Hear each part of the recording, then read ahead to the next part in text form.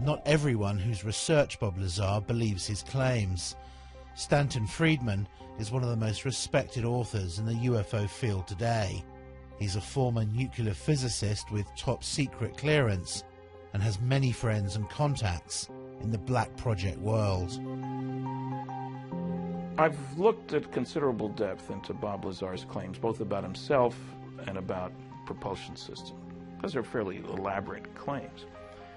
I've talked to the schools that he claims to have received degrees from. I've checked on his high school record. I talked to Los Alamos Lab, where he was supposedly a scientist and so forth. I have come up totally empty. Now, when a guy lies like that, you get very wary. And, you know, it has all the trimmings, his story, of a Walter Mitty story. Somebody in his imagination was, you know, stronger, brighter, faster than anybody else. I don't doubt that he did some work at Los Alamos and other places. He's clever. He drives a jet-powered car, fixes radiation detectors. So he may have performed some service, but I can find no reason to think that he worked out there on a flying saucer. I mean, I had to wonder whether this guy was making this stuff up, but then I see the phone book and I see the newspaper article, and I talked to people who worked with Bob at the lab and who said, in fact, that he did work on classified projects, yet no one can find any records of his background. The people that I worked with, colleagues, the people I went to school with, obviously knew I was there, and people at Los Alamos, I was friends with, and people that worked under me and alongside of me knew I was there and, you know, cooperate what was going on, but, you know, officially, it's very difficult to get information for the people in charge. To further prove his claims, Lazar agreed to take a polygraph test, which he passed. The thing that is interesting about polygraph is that if you're embellishing or if you don't completely believe what you're saying, it is very, very easy to detect. All it really will tell you is that the individual believes with 100% conviction that what he's reporting is exactly as he recalls and as he believes it to be. And that clearly was the case with Bob Lazar. Now, could his perception have been a bit askew? Yes, that's possible, but he clearly wasn't lying. I think Bob is even open to the possibility that perhaps he had been used in some sort of misinformation or disinformation campaign. I mean, look at him. He has a pirate flag floating on his house. He races jet cars. He likes fast women. He likes guns. He's technically capable, so in that sense, he may be perfect for this kind of a program. Technically capable, scientifically knowledgeable, and yet completely discreditable at a moment's notice. If you wanted to test public reaction to a story about Area 51 and then suddenly discredit it afterwards, Bob may have been the most qualified person in the country.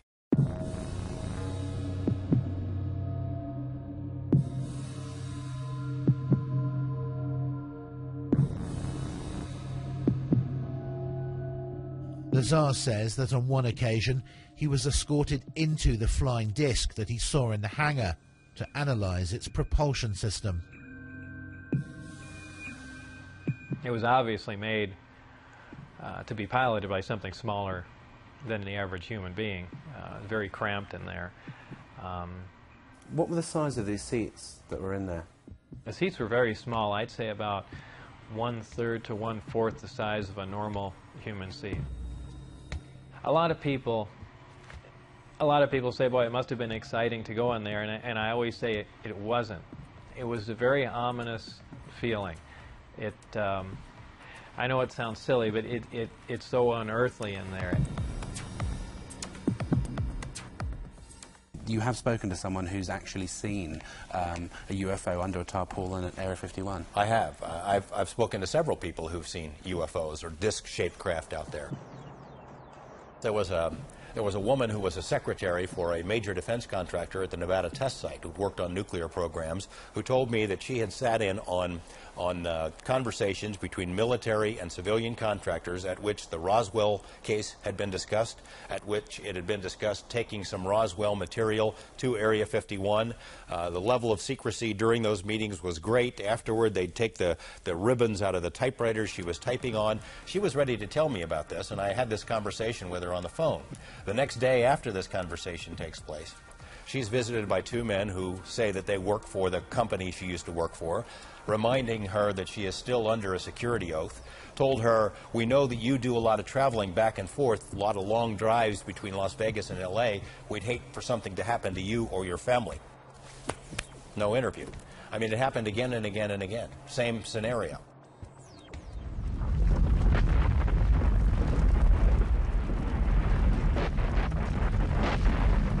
Lazar says that in addition to being shown inside the disc, he actually saw it take off from the lake bed. I was brought into the hangar for one of the short duration tests, and the craft was already outside on the lake bed, and that was pretty much of a marvelous sight. It's a huge thing. It's like seeing a house lift off the ground. You can't imagine the energy involved to do that.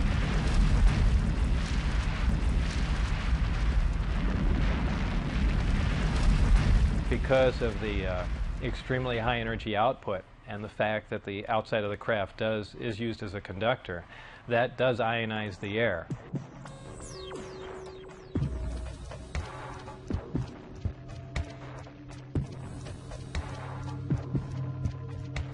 And the crafts do, as a byproduct of this, glow at night, much like a fluorescent tube will light up. So, you know, bright, strange, jumping lights in the sky, that does explain that.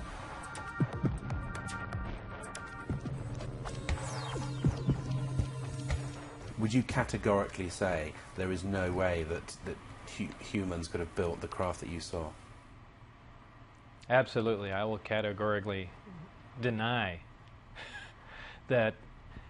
Well, I don't know. How exactly should I put that? I guess I can just say it straight out. There is no way that any government on this earth could produce that craft, period. And I defy anyone to argue that point.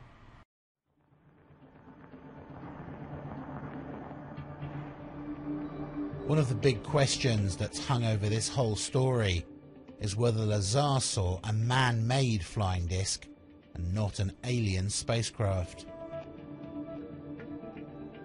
A lot of these craft which are being developed in secrecy in the United States are tested at night, and one can imagine that seen through kind of half-closed eyes, something like an F-117 stealth fighter or a B-2 bomber, side-on or front-on, would look remarkably like, say, a flying saucer or a UFO.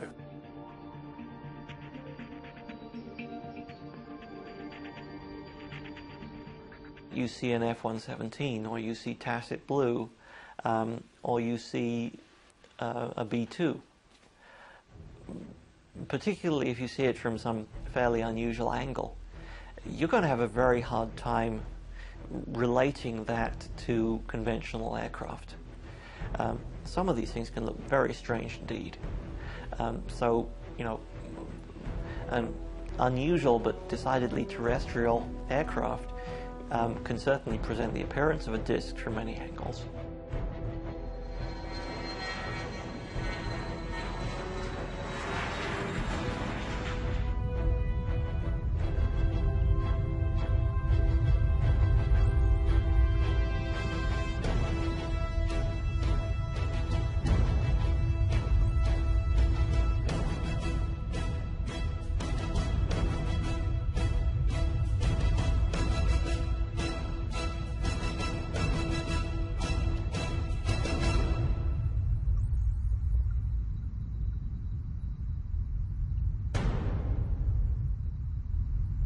I think for anyone who's been out into the western United States and seen the kind of place it is and let their imaginations run riot a bit, it is possible to imagine in these vast test areas technologies which are highly exotic, highly revolutionary, and would change the way we feel about science today.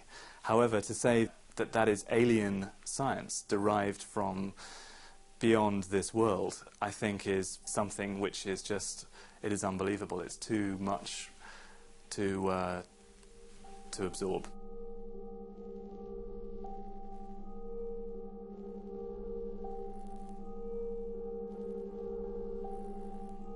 Do you think that some of the truth certainly lies out there in the middle of the Nevada desert at Groom Lake?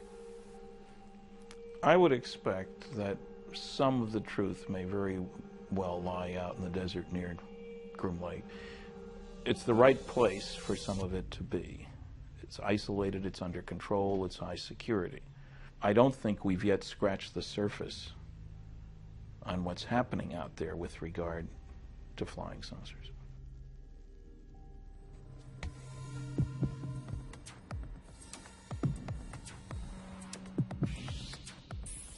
According to Lazar, the craft that they were secretly testing out in the desert at night used an exotic anti-gravity propulsion system. The reactor itself was an incredibly advanced system. This was an antimatter reactor. This is something we could only dream of having, something that could put out huge amounts of power that rivals several nuclear power plants running at capacity. What happens is a great gravity distortion is created, and you're essentially bending space toward the craft. The craft becomes part of that space, and then when the reactors, or when the gravity amplifiers are shut down, the craft is essentially where it was focused. It's a very difficult thing to grasp. It happens virtually instantaneously because of the fact that gravity distorts time, and if you're bending space and time along with it, when you wind back up in that place, you're there between the ticks of a clock.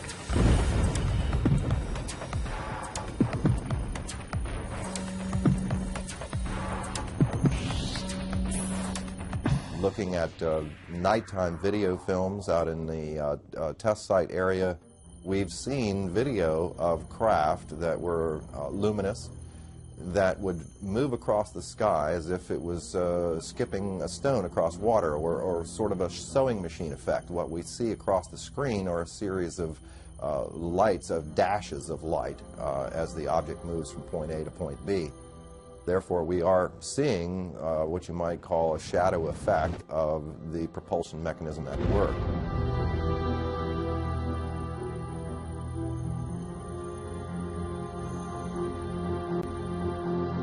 Bob Lazar is not the only person who's come forward and claimed to have worked out at the base on flying discs. Former US Marines test pilot Bill Uhouse worked out at Groom Lake and other top-secret locations for more than 40 years, working for the Pentagon and civilian contractors on a variety of highly classified projects, including, he says, a flying disc recovered from a crash in Kingman, Arizona in May 1953. He said that he'd been cleared to do this interview and to discuss certain information, but asked us not to show his face. What were you actually working on out there? One of the things I worked on was a flying disc simulator. It was designed in New Mexico by a separate staff that built it in parallel with the actual craft that they had intended to fly. The purpose of the simulator was to train pilots to fly this strange-looking craft. The simulator was a 10-meter round disc. The skin was made of boron composite material,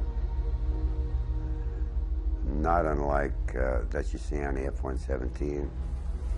How did you know how to build the simulator? Essentially, there weren't any plans. The plans were generated as we constructed it. And there was a process there that took quite a while for us to even understand the concept way back in the 50s. Uhouse says that Lazar did work at Area 51. I think Bob is saying exactly what he knows, and I know a little bit about Bob